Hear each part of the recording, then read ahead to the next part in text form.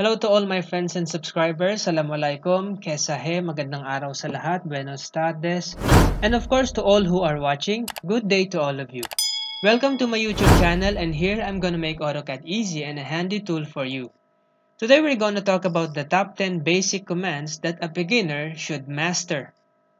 Unlike the draw command where the object doesn't exist and you need to create a new ones, modify commands will make some changes or modification in an object that is already there, whether you want to replicate it, resize it, or make it bigger or smaller, transfer it from one place to another, or simply get rid of it.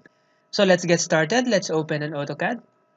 Let's set the units into millimeters, UN, enter. Insertion scale, millimeters. Precision, let's choose 0. And just to have some samples, let's create a rectangle in the circle. REC, enter. First corner, 0, 0, 0. Other corner point, 1000, 1000, enter. Zoom extent, that's Z, enter, E, enter. Circle, C, enter. Center point, just pick anywhere. Radius, 150. So these are our samples. Let's proceed with the countdown. On number 10 is move command. It is the command when you want to transfer an object from one place to another. You can access this command in the ribbon, under the home tab, modify panel, and the move command is this crossing with an arrow pointing to all direction. You can click this or simply type the keyboard shortcut M, enter. On the command line, select objects. You can select anything. Let's say this circle. Specify base point. You can pick anywhere on the object itself, or you can type outside the object. And as you move your pointer, your object will also move. You can pick randomly anywhere you want on the screen, or you can move with a specified length. You can position your mouse anywhere. Press your F8. You can choose up or down, left or right. But for now, let's position our mouse on the left. Then type the desired amount. Let's say 500, enter. Then your object will move 500 millimeters away from the original position.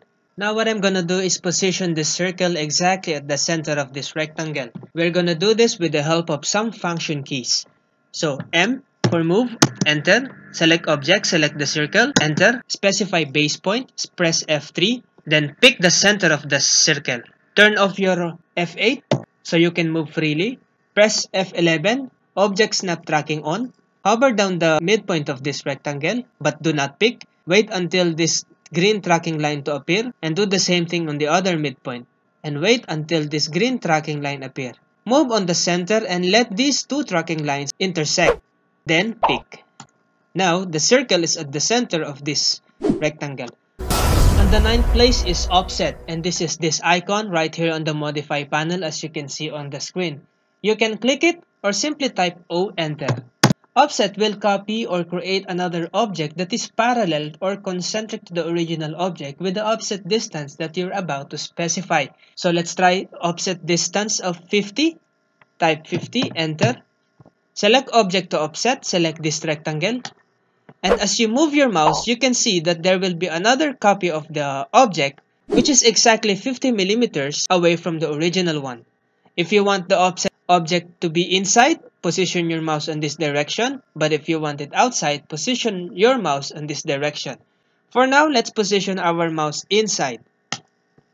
You can offset any object like this circle, offset distance 50, press enter. Select the circle. And you can offset no matter how many times you want. On the 8th place is copy. It is a command to replicate objects. You can see it under the move icon, which is this one. You can click it or simply type CO, enter. Select objects. You can select any object you want, but for now, let's select everything. I'm doing the crossing selection. Specify base point, or this is the point where you wanted to hold the object. You can hold anywhere on the object. Just make sure that your F3 is on, or you can pick outside the object. And as you move the mouse, you can see that the object has been copied. You can drop it anywhere, or you can specify a correct distance. Position your mouse, whether it is upward or sideways, then type the desired amount. Let's say 2000. Now, these objects are 2000 millimeters away from the base point. Moving down to number 7 is rotate, and from the name of it, this command will turn objects around, whether freely or with a specified angle. And you can do this effortlessly with the use of a polar tracking or hitting this polar tracking icon on the status bar. To illustrate, I just made a small rectangle on this side just to make it different from the other three sides. And we're going to rotate it. Rotate icon can be found here at the Modify panel, right beside the Move command. You can either click it or just type the shortcut RO. Select Objects, select all these objects. Specify base point, specify the center of the circle. Just make sure your F3 is on. Turn off your F8. As you move your mouse, you can see that your objects are rotating.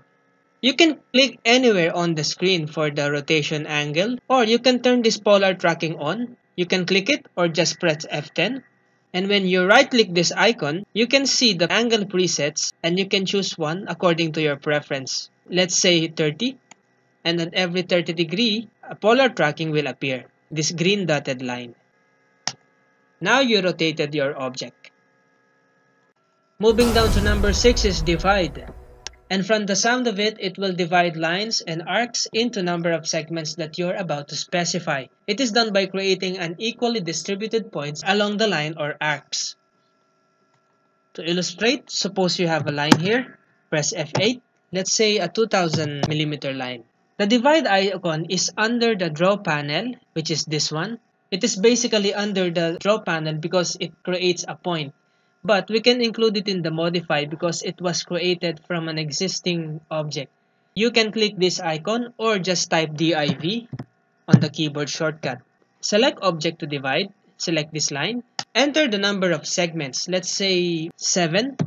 For now, you can see that nothing happened, but when you move this line, you can see that there are some points that are equally placed along the line to divide this line into 7 equal segments. I will escape. And to make the points visible, type DDP type. And you can choose a more visible point markers. Point size, let's make it around 7. Okay. On the 5th place is the stretch command. And it is not so difficult to understand why it is called stretch because it will make an object longer or shorter according to your preferences. The stretch icon can be found here on the Modify panel under the Copy command. You can either click it or type the keyboard shortcut S, Enter. Select an object. You can select the objects that you can stretch by crossing window. Specify base point. You can pick a base point on the object itself or you can pick outside the object. And as you move your mouse, you can see that you are stretching the object that you selected. You can pick anywhere or you can type a specified amount. Let's say 500. So this object is 500 millimeters longer than the original one. I also like to stretch this small rectangle. S, Enter. And I want this side to be exactly on the center of this circle. Make sure your F3 is on. Center, pick. Same thing here, S. And I want this side to be touching the rectangle. On the 4th place is the Trim command and its counterpart, the Extend command. Trim is a perfect command to cut lines and polylines, splines, arcs, and circles, and any other objects. Trim and command was changed into a quick mode on the latest AutoCAD 2021 release, which means it will no longer ask for a cutting edge or a boundary edges. For further details, please watch my videos What's New on AutoCAD 2021 on the link below. To illustrate, I have here some vertical lines, a horizontal line, and a spline. Trim will cut or delete all the line segments within any intersecting lines. And in this illustration, this is a line segment. This is also a line segment, and this is a line segment, or any lines that are inside the intersection. Trim can be found on the same Modify panel, which is this icon, but it's always faster to use the keyboard shortcut, which is TR. Select objects. You can select the objects that you want to trim right away. Hold the Shift key. You are reversing the command, which is Extend.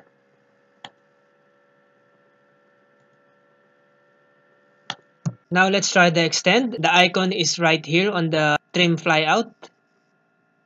Or type the keyboard shortcut EX or Extend. and you can extend any object you want. If you hold the Shift key, you are reversing the command into trim. And to apply trim to our very famous logo, you already know the offset. Enter. And I want to offset this small rectangle by 30. It's already 30, just press enter, pick, and pick outside. Now let's command trim. TR, enter. Instead of selecting object, I will define a cutting edges. So I will type T, enter. I will choose this rectangle. Select object to trim. I'm going to select these line segments. And as you can see, it will be trimmed according to the cutting edges that we defined. Also trim, no need cutting edges. I'm going to treat these unnecessary objects.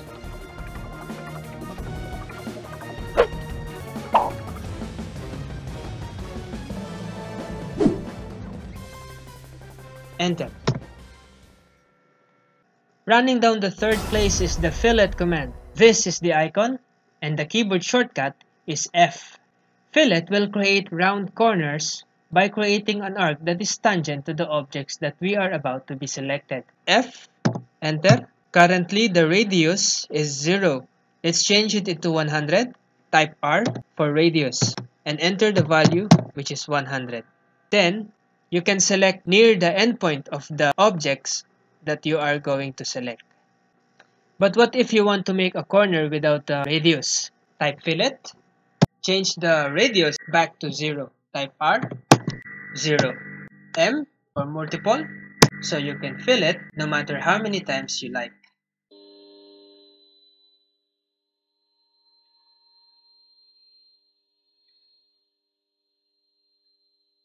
And the second most basic command that beginners should master in AutoCAD is none other than erase. You can click this erase icon or simply type E, enter. And you can select objects either by directly picking it, crossing, windowing, or whatever method you want to choose. If you're done with your selection, press enter. Before we go to number 1, please do me a favor by clicking the like and subscribe button and hit the bell icon for future contents.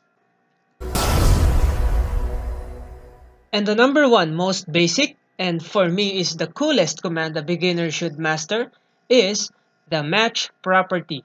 You can find the icon here on the properties panel, and the match property is this big square something with a paintbrush. You can either click it or simply type MA, enter.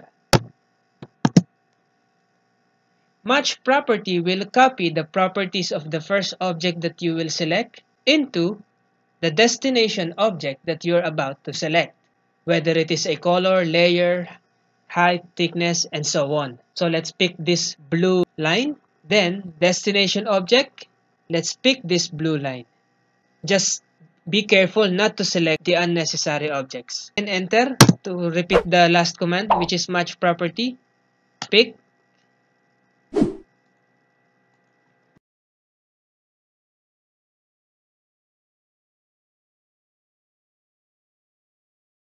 You can also do it with the text. Pick the first object and match it with the second object.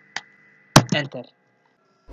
So there you have the top 10 basic modify commands a beginner in AutoCAD should master. If you don't agree with my countdown, if you feel that the other command should be on top of the other, please comment down below.